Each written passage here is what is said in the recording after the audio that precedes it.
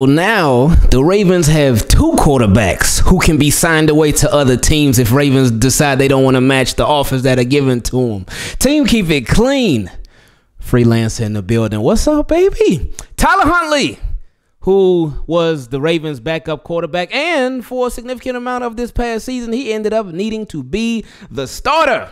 And Tyler Huntley, who got to start his first playoff game, not playing his first playoff game, because remember, in the Bills game a couple years ago, he played in that game too. But anyway, Tyler Huntley, he was headed into this offseason as a restricted free agent. So the Ravens, in order to keep him, at least for now, they would need to place a low-round tender on Tyler Huntley.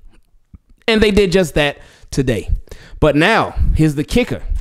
Like with Lamar, we know that they placed a non-exclusive franchise tag on Lamar Jackson. So he can start talking to other teams in about 26 minutes from when this is being recorded, because I'm recording this at 3:34. Depending on how the internet is acting, you'll see it sooner or later. Anyway, Lamar can start talking to other teams soon. And if the Ravens decide, hey, if another team offers Lamar a contract and the Ravens decide, hey, we want to match it so you don't go anywhere, they can do that. But if they refuse to, and if they don't want to, then they will get 2 first-round draft picks from that team. Now, with Tyler Huntley, it's a little bit different, because with Tyler Huntley, with him being placed on off of the low round tender, then if a team decided they wanted to sign Tyler Huntley and the Ravens didn't want to match, they didn't get nothing.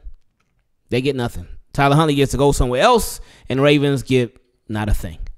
Now, as far as the money, it is worth $2.627 million. That's how much. Now, that's how much the low round tender is worth.